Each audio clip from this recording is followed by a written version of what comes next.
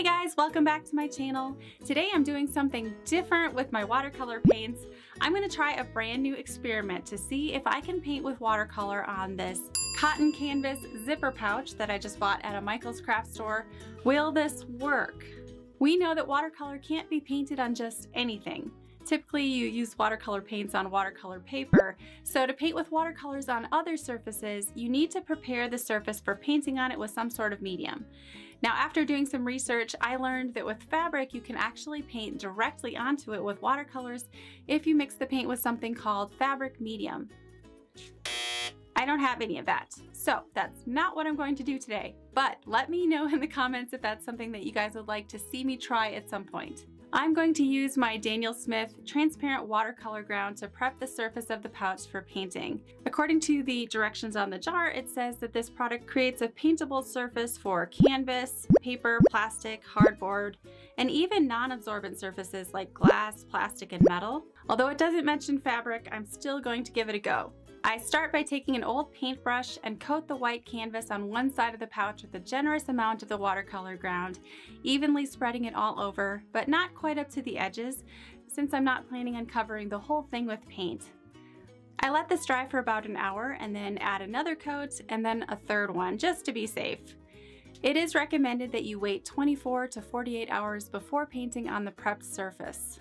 Once the watercolor ground has cured, I grab my paints, a water jar, some paper towel, and my silver black velvet size 8 round brush. These are all supplies I would be using for any other watercolor painting. I am so curious to see how the paint will respond to this unusual surface. To draw the flower on, I decide against pencil since it would be difficult to erase and would most likely leave ugly graphite smudges on my nice white canvas. So I opt for a light pink water-soluble pencil from my Caran d'Ache set. I lightly sketch on the shape of the flower, and if you guys want to try the same flower, by the way, my peach blossom reference photo is from Pixabay. I'll leave a link in the description for that. The watercolor pencil works great for the sketch. I mix up some pink watercolor paint. This is Rose Opera, and I use broad brush strokes to paint on the flower petals. I start with some of the darkest shapes, painting around the sunlit white stamen. And I'm delighted to realize that this surface is responding beautifully to the watercolor paint. It doesn't feel exactly like paper, but I can still do lovely wet and wet effects, starting with those light pink washes and then adding in darker pigment inside of those wet areas. The paint is blending softly and naturally, even forming some lovely subtle blooms. I add in hints of cobalt violet light hue and some darker pinks in the center of the flower. Now, when you're trying to paint loosely, every little application of paint matters, so try to make your brush strokes distinct and purposeful. I add some Hooker's green in 3 separate areas surrounding the flower. This is merely to suggest leaves, and I'm allowing my brush to scrape across the surface. This is called the dry brush technique, and it's working just as well on this surface. I add some black in between the center petals and around the base of the flower, just to add some depth to the composition. Now, to help the petals stand out even more and to appear like they're glowing in the sunlight, I loosely paint in some sky blue all around the flower.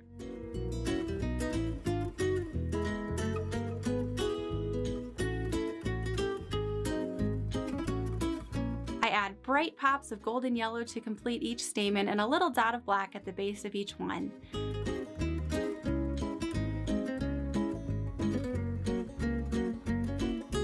I paint just a few more pink and green details, making sure that each additional brush stroke contributes to the flower's beauty rather than diminishing it. The last fun effect is to add some whimsical watercolor spatter. To do this effect, I swirl some watered down dioxazine purple paint in my palette, making sure my brush is sopping wet, and then gently tap the loaded brush over the painting in areas where I want there to be speckles of purple, mostly along the sides of the flower. I then go back in with my brush and create larger shapes to help balance out the composition.